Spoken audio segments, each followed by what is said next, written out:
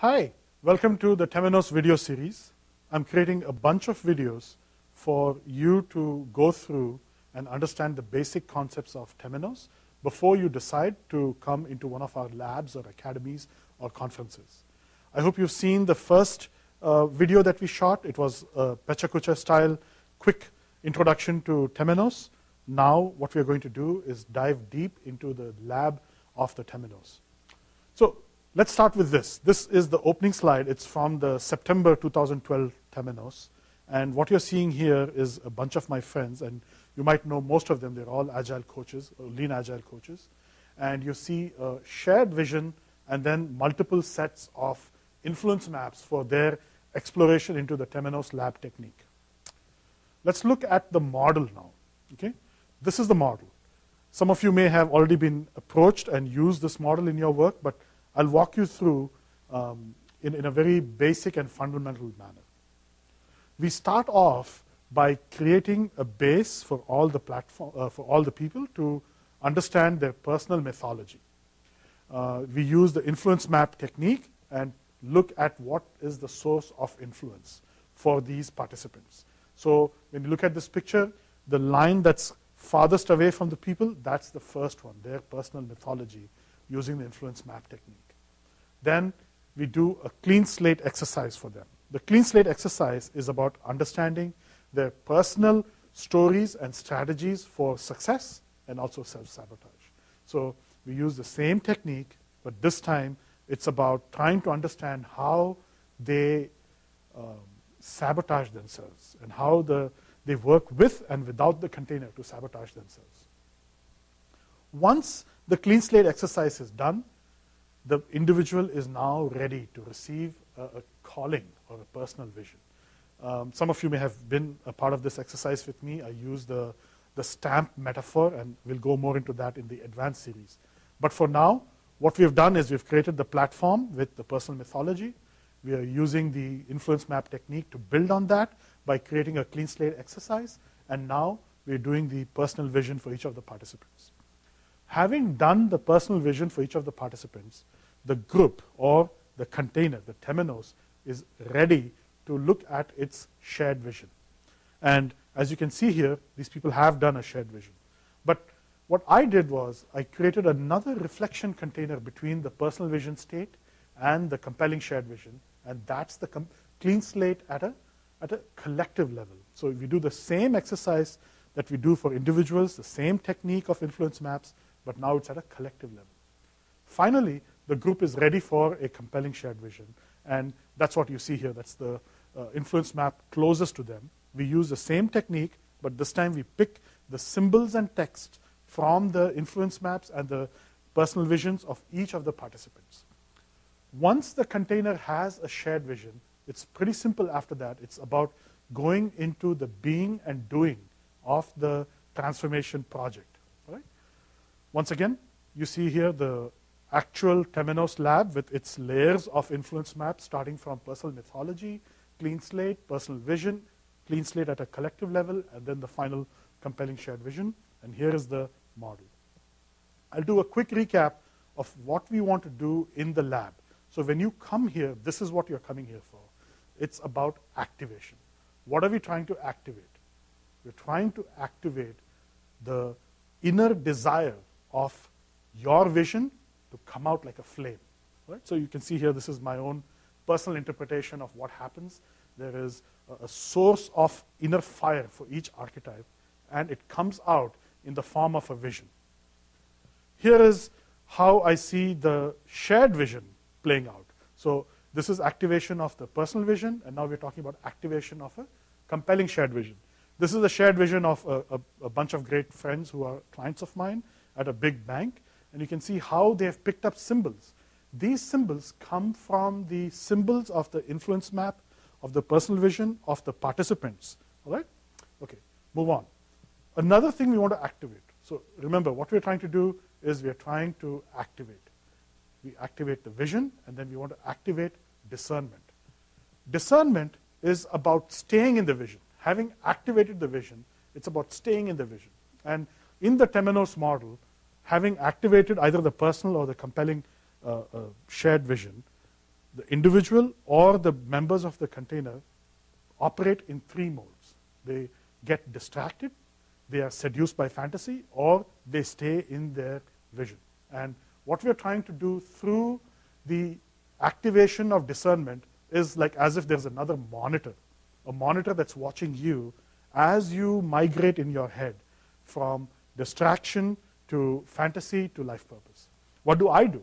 So I use an app, it's called LeanKit, by the way, leankit.com. It's a bunch of great friends of mine, Chris Heffley, John Terry, and Stephen Franklin that made it, and I love being a part of them.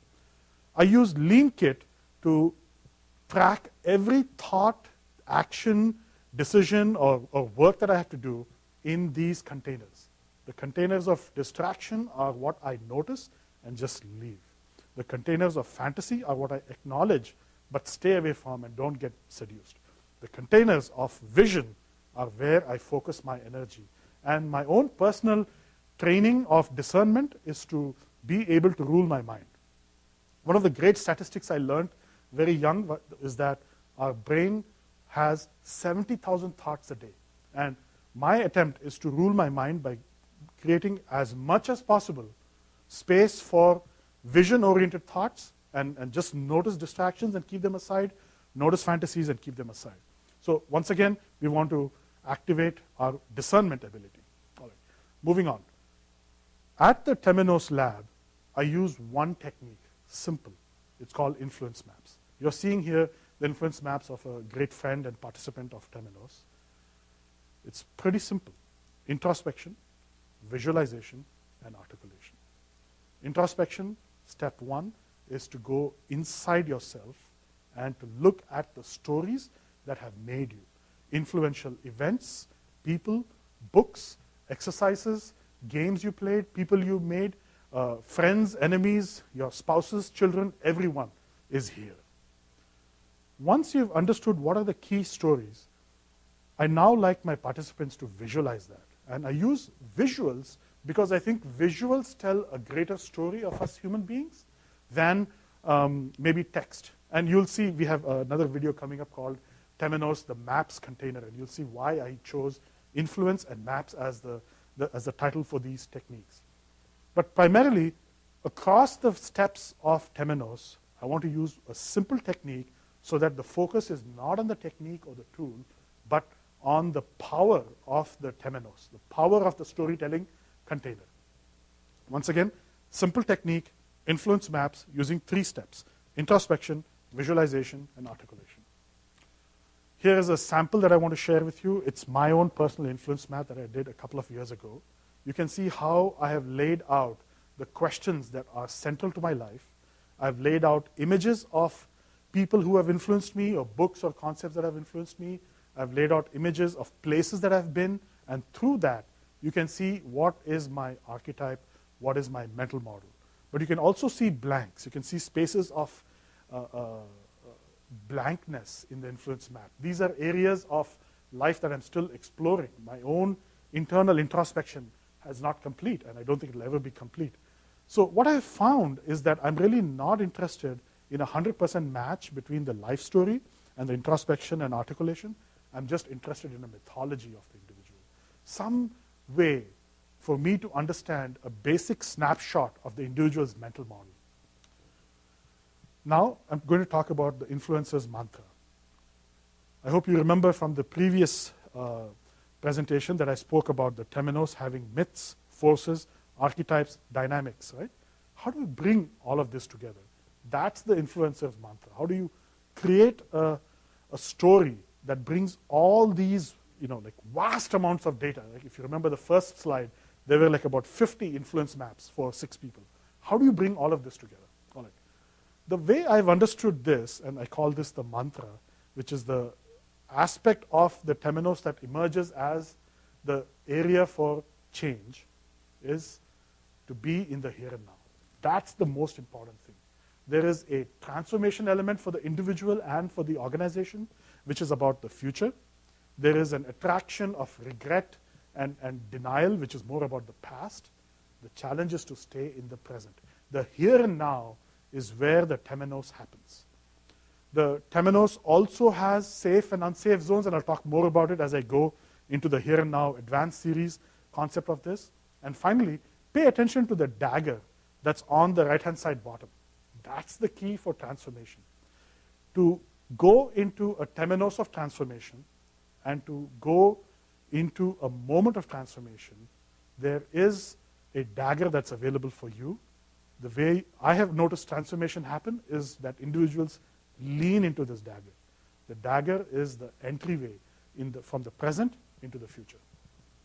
Moving on. Going back to the influencers mantra, we're talking about three things. What does the mantra compose of? There is a here and now concept, the ability of the archetype to stay, and then there is the story of the archetype. Among the archetypes that we studied, we probably studied a dozen archetypes the last time, the key archetype to focus on is Tiresias, or hybrid. Part man, part woman, part machine, part animal, and part everything. Hybrid is a way for me to explain to you that the true change agent of this world will be a true subset of this universe. That's how the transformation will happen. Then let's look at the key dynamic of the archetype. That's supplication.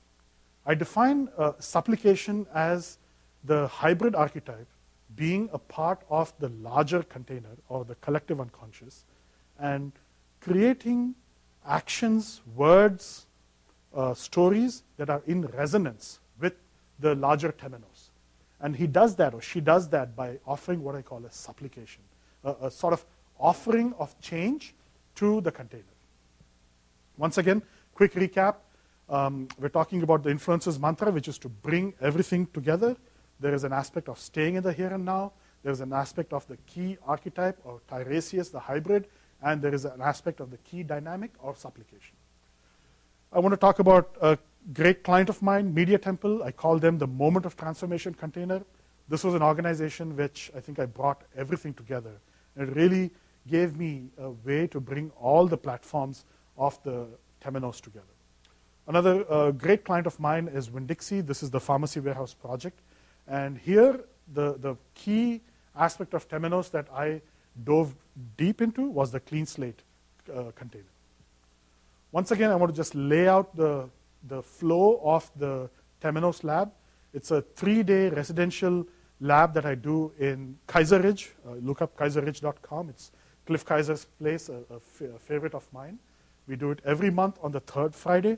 Email us at pioneers@visiontemenos.org. Mindy will pick it up and respond to you immediately.